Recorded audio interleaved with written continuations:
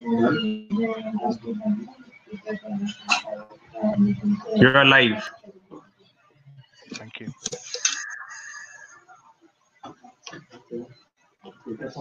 You are live. Good afternoon, everybody, and welcome. So this morning I'm going to cover and discuss how organizations can embrace security in their SDLC. So effectively, how do we secure our software development lifecycle and basically build security into DevOps? So if we're going to look at sort of the origin of DevOps, how it originated, where it came from, implications that it's had with organizations, understand what we mean by DevSecOps, why it's important, what it is, how we go about kind of embracing DevSecOps, and then the sort of the next steps to putting it all into practice, bringing it together. So if we think about application development, so I'm going to show my age a little bit here. So in the 1990s, I was working as a programmer on PL1 COBOL, a language that was released 20 years earlier. That makes me really feel old. But during my time as a programmer on mainframes, we started to see this thing called the World Wide Web appearing, and we became internet enabled. We moved from green screen dumb terminals to PCs. We sort of saw in Flash programming. Those kind of things kind of began to take effect. As we moved into the 2000s, we hear about Agile as early as 2001.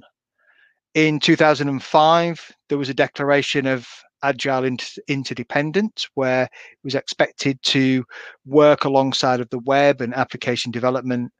And then there was a software craftsmanship manifesto created in 2009, and Scrum, Agile development were all kind of embraced as things in the late 2000s, 2009 onwards.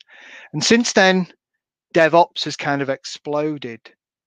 Coined, as I say, in 2009, the idea was to encourage collaboration between development teams and operation teams to allow this concept of continuous application release, move it into a more automated process, continuous integration, continuous development, essentially being able to deliver updates to an application on a daily basis. That's the panacea. Today, people like Amazon are releasing hundreds of micro releases to their application on a daily basis. And so, we've come to kind of live with this concept of SDLC, this concept of DevOps. But, for a long time, it ignored security. And security was kind of pushed out on a sideline and ignored. And we talk about DevSecOps now as though it's really easy to do and that all that you need is a couple of tools, like a silver bullet. But is DevSecOps integrating security into our DevOps process that good? Is it really a silver bullet that answers all of our application development problems? Well, if you look at the Verizon data breach report from 2018, you can see that number one, breaches per pattern was web applications, and web applications had the highest incident per pattern. Okay, so that was nearly 2 years ago now. I guess we'll see the new Verizon report maybe at the back end of December, more likely January 2021. But what did they say in 2019? Well, funnily enough, it was no different. Top hacking vectors in breaches, still web applications by a huge margin. And so we're not really learning. We think about DevOps, we move to this agile development process, and yet we're still seeing the same things, the same problems, the same vulnerabilities appearing within our applications on a week in, week out basis. Injections, top one in the OWASP top 10 in 2017 was the top one in 2013. Broken authentication, same again. In fact, there was a few changes in the 2017 OWASP top 10, but a significant portion just moved position. and yet we're really into this this enablement, this embracing of DevSecOps today. I'm having constant conversations with our customers about how they can kind of move from a waterfall type development process to a DevSecOps process. How can we embed security into our development process? And often they come to me and say, so what tools do I need to buy, Simon? And my answer to that is, you don't until you've got your process and your people sorted. And that's the key thing. This is not just about buying tools from your favorite SAST vendor, your favorite DAST vendor, but understanding every single component that makes a successful DevSecOps process work. Back in 2017, apologies, a little bit old now, I couldn't find anything more up to date from Gartner. The number one hurdle to using DevOps in a regulated situation was collaboration with security. As a security analyst or a security manager or a CISO, we often find that security still cling on to security by design. Nothing can leave my manufacturing process until it's secure. DevOps, yeah, you know what? We'll scan the applications, we'll run a pen test once we go live. I can't afford to add security into my DevOps tool chain. And remember, DevOps is probably a CTO function, not a CISO function. Two completely separate budgets. I need to get this application out as quickly as possible. I need to make sure that I'm ready for Black Friday with this brand new web app. I don't care about security. I've got to focus on the end goal, that end process. And the problem then is, I'll give it to security at the very end, but often by then the cost per fix is astronomical. Again, 2017 figures suggest that by the time you get to a production application, your cost per fix is in the thousands of dollars, not the tens of dollars if you tackle it at the code level. So how do we do it? How do we get security into a DevOps environment? Security by its nature isn't agile. It's not designed to be very flexible. You need to break down that silo. We need to get over the mentality of security sits in its ivory tower and ignores not ignores, but kind of dictates to the rest of the business what should and shouldn't happen. They need to become more flexible. They need to become embedded into the process. And they need to change their mentality. It's a massive kind of shift left mentality, moving away from I touch this at the end to security is embedded throughout the process. But can DevSecOps work? Well, I would hope so, because, again, we have these conversations with a number of our customers on a regular basis, and we help them embrace DevSecOps. But often I hear kind of myths, and funnily enough, I've seen several myths already in some of the presentations. You can't get security into a DevOps process by the sheer fact that security is not agile. I don't need security tools. All I need are my configuration management tools. They handle the security. They don't really, it's not relevant. But I've got DevOps. Why do I need security experts? I don't need to worry about security. I'm running this super duper agile DevOps process. Yeah, we've got DevOps. It's fine. All I need to do is, move DevOps and then tag SecOps after DevOps, and I've got DevOps, SecOps, and I can do it. I've done it with DevOps. I can easily do it with security. Problem is, it's not that easy. We often think, as I say, we think about tools. I need a SAST tool. I need a DAST tool. I need something else to run in the middle. I need to be able to have tools that work, that allow me to scan applications throughout their life cycle. Yeah, but what you're scanning for? What is the process? What is the KPIs that you're measuring? What is it you're looking to do? What is the achievement here? We need to first and foremost think about that process. What are our goals when we talk about DevSecOps?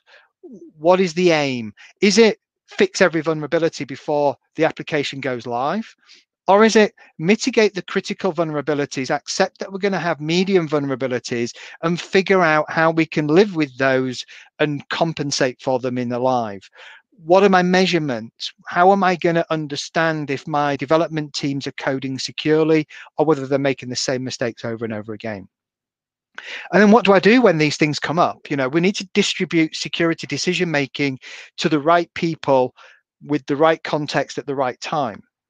Wherever those breakpoints or those gates for that application moving from one environment to the next, maybe that's where you will have the security context and you'll have the security decision making. Embed it into the teams themselves, make it accessible by developers, and make it something that's not taboo. Make it so that people are comfortable talking security and they understand why it's important.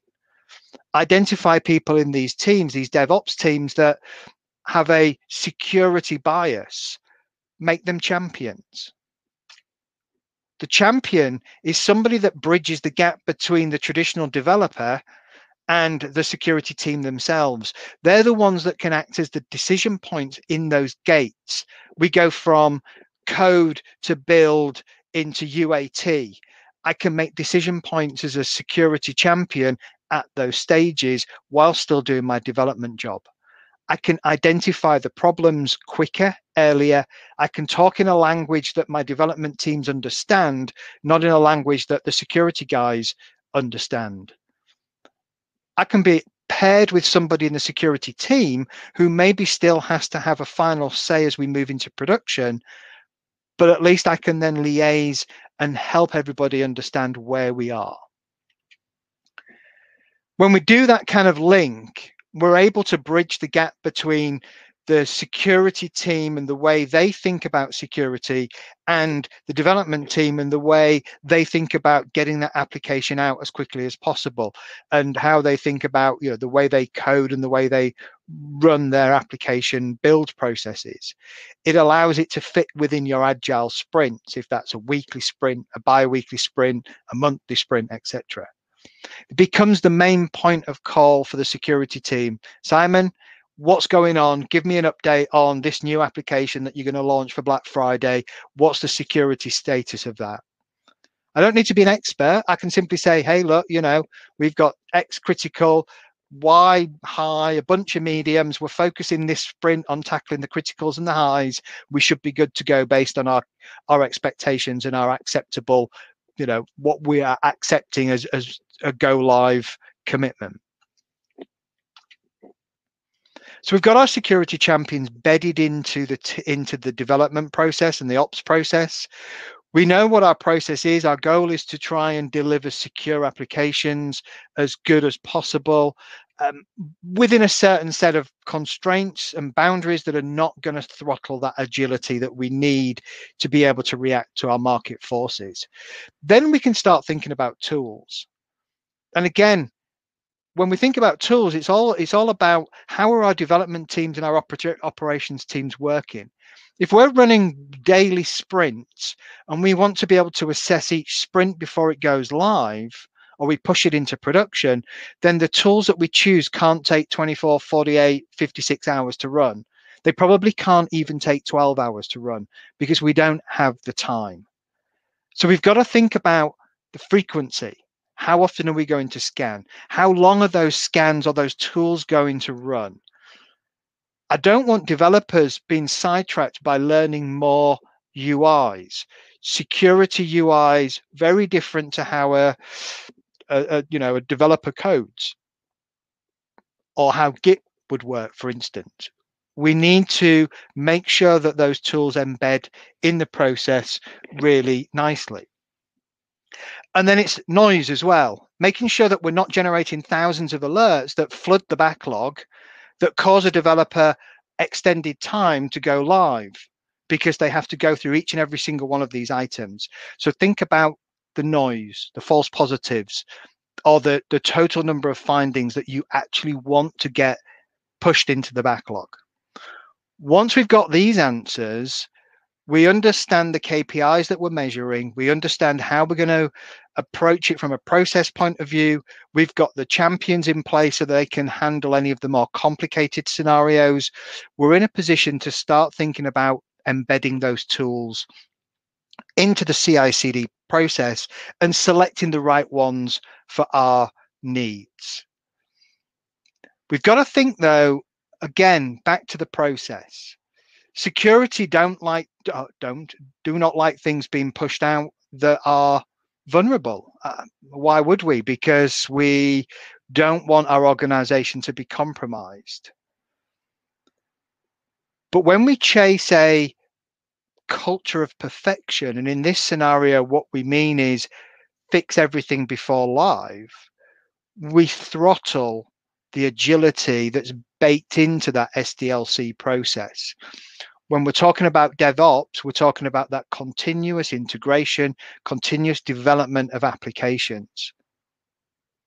If I have to stop that process because a sprint is riddled with vulnerabilities that are medium or low risk to fix them, I'm just killing my whole agile process. So we've got to come to a compromise, and we've got to think not everything needs to be fixed when we go into live. I've invested tens of thousands of dollars in web application firewall technology, in intrusion prevention systems, in next-gen firewalls, in PAM modules. We do that naturally to protect our organization. So when it comes to those applications that we're staging for our customers to interact with, use those tools to mitigate as many of the lower risk vulnerabilities as possible to buy the developers time to address them. Focus on fixing critical and high, if necessary, vulnerabilities. Those AO1, those AO2, those AO3 vulnerabilities in the OWASP top 10, or look at the top 5 or 10 of the SANS 25 in terms of their risk scores, and focus on making sure that those CWEs don't exist across my code. Mitigate others, and then work on a plan to address them at a later point when you've got more breathing space after that application is out. The tools that we select to back all of this up should be equally agile, both in integration, fit with any scenario, and in scanning speed, being able to scan with results as quickly as possible. Open API-based tools will allow you to embed them directly into your CI/CD toolchain. When I commit code to GitHub, if I can then call through an API call a code scanner, SAST scanner, to scan my code, to assess the code, to then through open API calls push findings into my Jira backlog, the developer never needs to worry about it. They don't need to worry about the tool. The tool takes care of itself. All they worry about is what's in the backlog.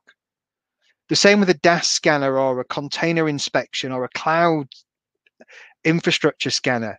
Making sure everything comes back into the backlog, is run seamlessly, means it just happens in the background. The developers don't necessarily even know it's there or need to know how it works, just that they will get findings that are security related that they need to tackle. And if something's not clear, they go to the champion. The champion may have additional training and knowledge on the tool itself. They can potentially then look at the UI. They can assess what that finding actually is if it's not clear in the backlog ticket, and help the developer address it accordingly. So the tools fit depending on where we're interested in and what stage we are in our DevOps cycle, how far left, that shift left mentality we want to go. Anything from pen testing, a hybrid pen test, a continuous assessment, blending, automation, and manual pen test for your production, business critical applications, all the way to sort of number one, secure code training, something that I personally think we forget about.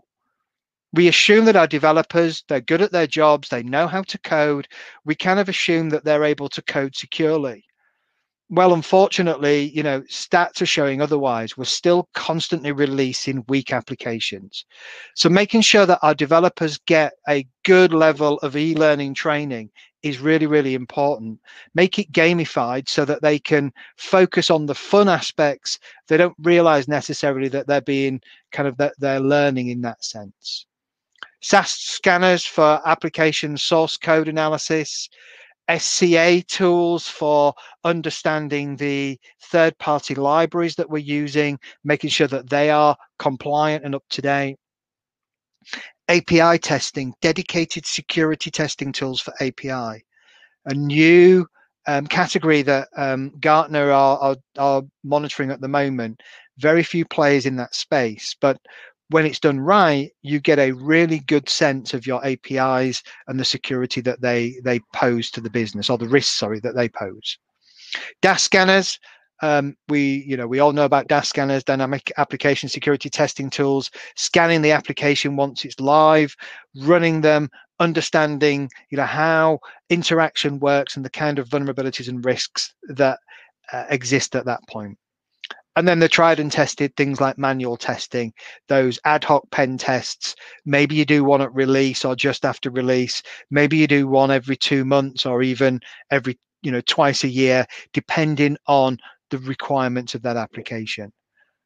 Ensuring that all these tools fit, but more importantly, that they fit with your SDLC DevOps process, that they're as seamless as possible from a development point of view. So even your manual testing, making sure that findings that come out of that end up in the backlog as automatically as possible saves time, effort, and allows your developers to be working on those things almost immediately. So just some final thoughts. When we talk about DevSecOps, it's a challenge, absolutely. It often requires massive mind shifts and shifts in the way that we expect things to work. It requires security to break down some of their barriers, to embed themselves into the DevOps process, perhaps as far as sitting with the developers and the operations teams in that project pool. It's about process, people, then tools. If you try and do your tools first and then match your process to your tools, your process probably will fail. If you forget about the people and assume that the security guys are going to run the tools, the process will fail. You will slow everything down. The process is all about achieving good security, not perfection. It's about ensuring that security keeps pace with the DevOps process, allows us to keep pace with our sprints. If we don't do that, security becomes the bottleneck, we lose agility, we miss the go-to-market point. And then people. Find people in the teams who have a natural bias towards security, who are perhaps good at secure code already. Maybe they've done it before in other companies. Maybe they like to hack on an evening because they find it fun. They're learning about web application security. Make them the development champions for security. Get them interacting with the security team. Get a bit of job share, knowledge share between the two so that they can act as the interface. Because, you guys in security are busy all the time. You've not just got applications to worry about. You've got phishing attacks. You've got a whole raft of things that you need to be concerned about. The people that, your actual employees across the organization doing things that they shouldn't. You don't have time to be able to react to a weekly sprint and provide the necessary security sign off and input every time. So empower these champions to make some of those decisions. But of course, if it's still mandatory that the CISO understands the risk posture of the applications before it goes live, then make sure that's baked into the process so that there is a natural break point, even if it's for a day, where the security team get more hands-on and more invested in the state of that application. Once you understand your process, your people, we can then do our tools, making sure that those tools are as invisible to the development team as possible, that they interact nicely with our CI/CD tool chain, whether that's Atlassian, whether that's Azure Foundation Services, whether that's GitHub Enterprise, or any of the myriad other tools out there that support CI/CD, SDLC, etc. But make sure that they're invisible and that the results are always pushed into the backlog in a timely manner for the developers to react to for their next upcoming sprints. And test sooner. Don't leave it to production to think I need to do security testing of my application, because for every finding there, you're looking at round about $5,000 to $7,000 a fix in costs to the business. Whereas down at my code level, it's $50 to $100 per finding. I'm sure from a budgetary point of view, we'd want to be closer to the beginning, further left, than further right in our security testing. So hopefully that was interesting and gave you some thoughts and ideas about how to embrace DevSecOps and how to add security to our SDLC. I'll be hanging around for any questions if there are any in chat. Otherwise, enjoy the rest of the expo today. Thank you. Thank you so much, Simon, for such a wonderful presentation. Thank you so much for your time that you have given to us. It is a prestige and honor for us that people like you, the professional like you, are the part of our conference. And I hope this conference has created an impact, and these insights will help our audience in their businesses in the future operations. Thank you so much. And I will request my audience, if they have any question, do ask them in the main chat. Simon is here to answer your questions, and we will move to our next presentation. Okay. Thank you. Thank Thanks you so all. much. Thank you. Thank you. We will move to our next presentation, which will be given by Sachin Tonk, who is working as a Director Data and Advanced Analytics and Privacy. Just wait a moment, and within few minutes, we will be going to present Sachin Tonk.